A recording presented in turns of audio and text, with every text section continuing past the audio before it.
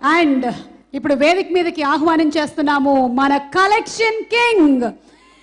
మాట నికార్సుగా ఉంటుంది, మనసు వెన్నకన్నా మృదువుగా ఉంటుంది. లక్ష్మీ ప్రసన్న బ్యానర్తో ఆ లక్ష్మీదేవిని ప్రసన్నం చేసుకున్నాడు.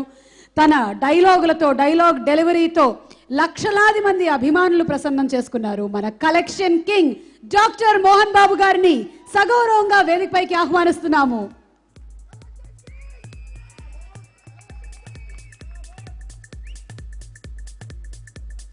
టైమింగ్ లో డైలాగ్ చెప్పడమే కాదు, టైం మెయింటైన్ చేయడం ఎలాగా అని ఇండస్ట్రీలో ఒక క్రమశిక్షణని తీసుకొచ్చినటువంటి నటులు మన కలెక్షన్ కింగ్ మోహన్ బాబు గారు. మోహన్ బాబు గారికి ప్రొడ్యూసర్ అట్లూరి వరుణ్ గారు బొకేని ప్రెజెంట్ చేస్తారు.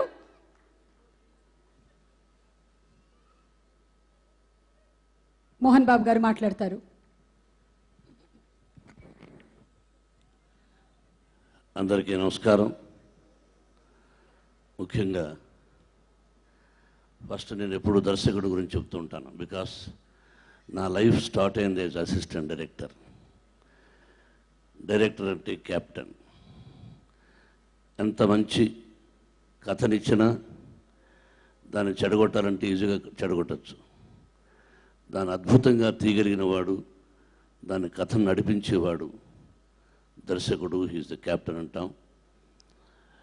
చాలా ట్రైలర్లు అన్నీ చూస్తే అద్భుతంగా ఉన్నాయి. డైలాగులు కూడా మీరే రాశారన్నారు. I'm very happy. ఆ సినిమా పరిశ్రమలో అలా రాసిన వ్యక్తి ఓన్లీ దాసనారాయణ గారే. దాసనారాయణ గారు ఒకరే. కథ, మాటలు, పాటలు, స్క్రీన్ ప్లే, డైరెక్షన్, ఎడిటింగ్ ఆయనది చేయనంటూ లేదు. ఆ విధంగా మీరు కూడా వీరి డైలాగ్ రాశారు. టోటల్ సినిమా చూడలేదు కానీ రష్ చూస్తుంటే అద్భుతంగా ఉంది. Best of luck. బిడ్డను బాగా చూపించారు మీరు. Really appreciate. నిర్మాత మరి ఇంటికి వచ్చినప్పుడు అడిగాను, ఎంత అయిందండి ఈ సినిమా కానీ ఏదో చెప్పారు. ఎందుకు ఇంత ఖర్చు పెట్టారని అడిగాను. లేదండి మనోజ్ అంటే మాకు ఇష్టం, కథ కూడా అలా నడిపించింది, అలా ఖర్చు పెట్టాలనిపించింది. ఆ కథకు ఏదో చుట్టేస్తే లాభం లేదు అని చెప్పారు. చెప్పి ఒక మాట అన్నారు. బయట ఒక చాలామంది రకరకాలుగా చెప్పారు మనోజ్ని గురించి. బట్ కలిసి సినిమా చేసిన తర్వాత తెలిసింది ఎంత మంచి వ్యక్తి అని. ప్రతి వ్యక్తిని గురించి చెబుతారు, 5 ఏళ్ళు ఒకటిగా ఉండవు. ప్రతి ఒక్కరి గురించి ఏదో ఒకటి చెప్పాలి. అందుకే భగవంతుడు ఒకే నాలుగు ఇచ్చాడు. దాంతోనే యుద్ధాలు, ఘోరాలు, మోసాలు జరుగుతూ ఉంటాయి. కాబట్టి నన్ను గురించి కూడా చెప్తూ ఉంటారు. మన గురించి ఎవరైనా ఏదైనా అనుకుంటే అది వాళ్ళ కర్మ అని వదిలేయాలట. వాళ్ళ కర్మ అది, మనకెందుకు. కాబట్టి చేసిన తర్వాత మీరే చెప్పారు, involvement is the most important for the artist, not inside the set. Set కాకుండా బయట నేను సినిమా తీశాను. సిల్వర్ జూబ్లీస్, గోల్డెన్ జూబ్లీస్, ఫ్లాప్ సినిమాలు కూడా వచ్చాయి. ఫ్లాప్ సినిమా తీయం, ఫ్లాప్లు అవుతాయంటే కథ నచ్చలేదు జనానికి. సిల్వర్ జూబ్లీ అంటే జనానికి నచ్చింది కథ.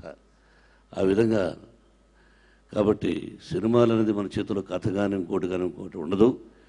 కాబట్టి ఈ కథ చాలా బాగుందని కూడా మా విష్ణుబాబు చెప్పాడు. మనోజ్ బాబు ఇప్పుడు విష్ణు అని వస్తుండే, ఎందుకంటే వీడు దూరంగా ఉంటాడు, వాడు దగ్గరగా ఉంటాడు. కాబట్టి బిజినెస్లో వాడు ఇంటర్ఫీర్ అవుతాడు, నువ్వు వీడు ఇంటర్ఫీర్ అవ్వమంటే అవునన్నాడు. ఈ పబ్లిక్గా చెప్పాడు. కానీ ఈ సంవత్సరం నుంచి వ్యాపారంలో కూడా ఇంటర్ఫీర్ అవ్వబోతున్నాడు. ఎక్కువ ఖర్చు పెట్టి ఈ సినిమా నిర్మించారు. మీ ధైర్యానికి hats off. As a first producer ఆ షిరిడి సాయినాథుడు మీకు కనకవర్షం కురిపించాలని, గుంటూరు దగ్గరలోనే దుర్గాదేవి కనకదుర్గమ్మ ఆవిడ ఆశీస్సులు ఈ యూనిట్ సభ్యులందరికీ ఉండాలని మనసావాచ కోరుకుంటూ, రైటర్స్ ఇక్కడే ఉన్నారు. నాకు రైటర్స్ అంటే బాగా ఇష్టం. ఆత్రేయ గారు, నారాయణ రెడ్డి గారు వీళ్ళందరితో కూర్చోబెట్టి ఆఫీసులో, మా ఆఫీస్కి వచ్చి ఆత్రేయ గారు ఇన్ని పాటలు రాశారు. కాబట్టి ఒక మంచిగా పాటలు రాశారు మీరు, చాలా సంతోషం. మ్యూజిక్ డైరెక్టర్ సత్యం అని మా బ్యానర్లో ఎన్నో పిక్చర్లు చేశారు మ్యూజిక్ డైరెక్టర్ గారు. కలిశాను, ఇంతకుముందు కలిశాను, రండి. So many pictures. ఆ సత్యం దగ్గరనే ఇతనెవరు, మన మ్యూజిక్ డైరెక్టర్ ఇప్పుడు ఎవరు, రెహమాన్, అతని పేరు దిలీప్ కానీ, మన ఇళయరాజా గారు కానీ, వీళ్ళందరూ ఆ సత్యం మ్యూజిక్ గారి దగ్గర పనిచేశారు. ఆ సత్యం గారు మా బ్యానర్లో మ్యూజిక్ డైరెక్టర్గా చాలా పిక్చర్స్ చేసి చాలా 100 days పిక్చర్స్ అయినాయి. అటువంటి వారి మనవడు, you did good job, thank you and best of luck. Heroine, you are looking very nice. కానీ ప్రతిసారి జోడి బాగుందా, వాళ్ళకు దాన్ని ఏంటన్నా రైట్,